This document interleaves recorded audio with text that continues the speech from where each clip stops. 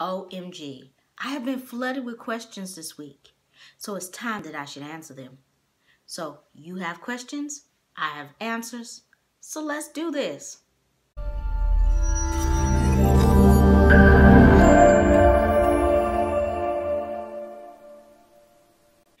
Welcome to the Dr. Finch YouTube channel, where you have questions and I have answers. So now let's begin, right?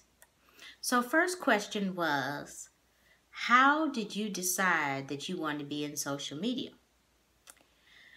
Social media kind of happened for me. In 2008, I was helping soldiers find jobs. And I wanted a different approach. And during that time, social media was coming of age. It was new, it was fresh, it was different. And I used LinkedIn to help these soldiers find jobs, to get truly connected with the outside world, to pass by the middleman and get to the people that they wanted to get to. And many were successful in this endeavor because we used LinkedIn. So from there, I was intrigued to see if I could do it on Facebook and Twitter too. And of course, they both worked.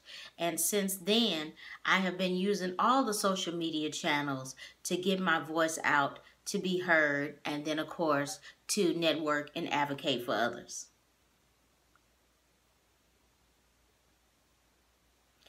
Question 2. So, is social media really all that they say it is? Answer, yeah. It is all that and more. Like, I have created so many connections and networks, had different speaking opportunities, different business ventures. Sky is the limit off of social media. But see, the thing is, it does take time and it does take work. Just like any good thing, it does take work.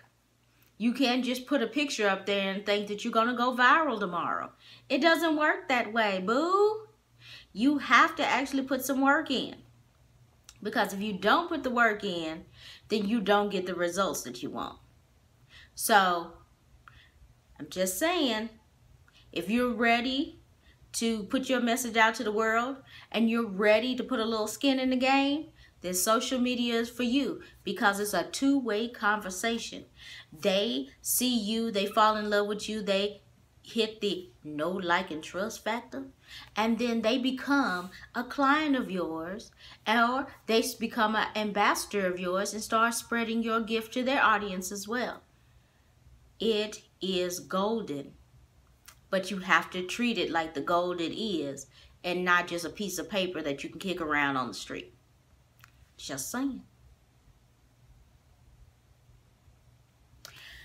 Question 3. OMG. Why should I put myself out there on social media?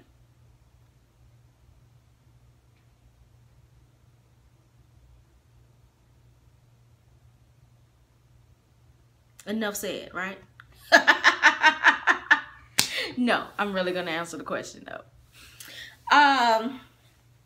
You need to put yourself out on social media because you may have the best kept secret to getting them to where they want, what they need, where they're going to their next level, but they don't know about it if you're sitting at home meditating on your couch cushions.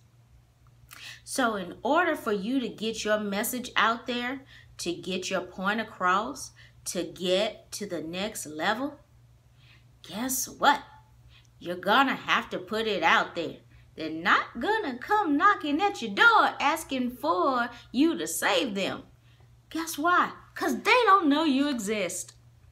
So, how can they come and find you if they don't know you're there? So that's why you need a website. That is your hub. That's where you want all your business transactions to happen. Social media is for social, for you to entice them so that you can make your connections from online to offline. So basically, you have social media channels to push them to your hub so that you can sell them, and then you can make a lifelong, loyal client, or customer. So that is why you need to be on social media. You need to have a strategic line in place. If you're just sitting up there putting bowls of cereal on there or a t-shirt or something like that, yeah, you probably don't see the benefit because you're not doing it the right way.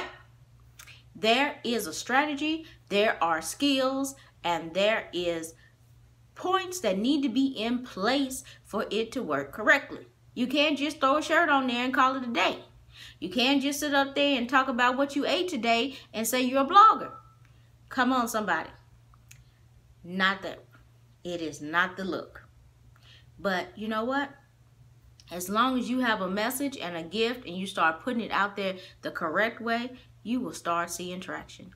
That is why you need to be on social media.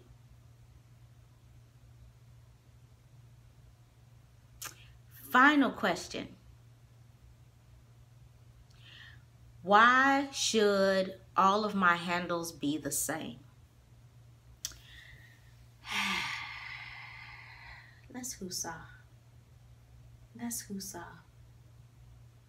The reason why all your handles should be the same is because you want everybody who's following you to have a reference point. All of my handles are DRAD Finch.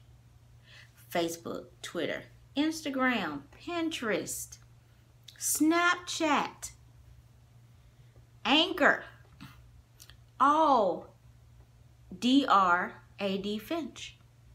That way, all they have to do is type it in there and they will get me on all channels. They don't have to think about it.